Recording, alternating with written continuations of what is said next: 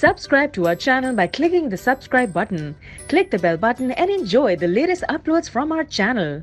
The Trump administration plans to revoke guidelines that encourage considering race in the college admissions process as a way of promoting diversity, The Wall Street Journal reported on Tuesday. The guidelines, put in place in the Obama administration in 2011 and 2016, put forth legal recommendations that Trump officials contend mislead schools to believe that legal forms of affirmative action are simpler to achieve than the law allows, the Journal reported, citing two people familiar with the plans. Trump administration officials plan to argue the guidelines go beyond what the Supreme Court has decided on the issue. The U.S. Supreme Court has ruled universities may use affirmative action to help minority applicants get into college.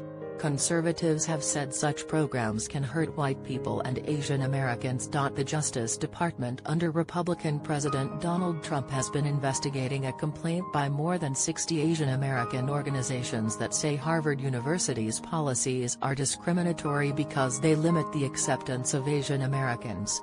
See more related to this story. The Justice Department joined Students for Fair Admissions, the group behind the case, which has urged the disclosure of powerful evidence showing Cambridge, Massachusetts-based Harvard is violating Title V of the landmark 1964 Civil Rights Act.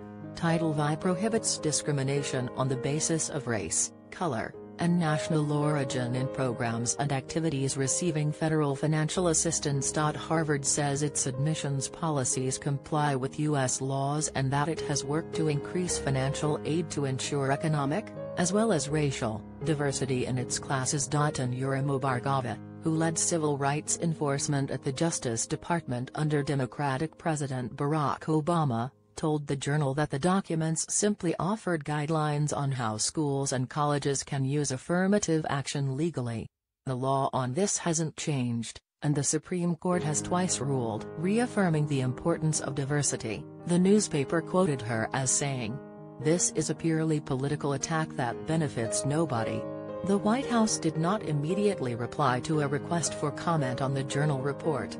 Reporting by Doina Chayaku, editing by Jeffrey Benko. From AOL.com. Photos of the week 6/22 to 6/29. Police warn about fentanyl.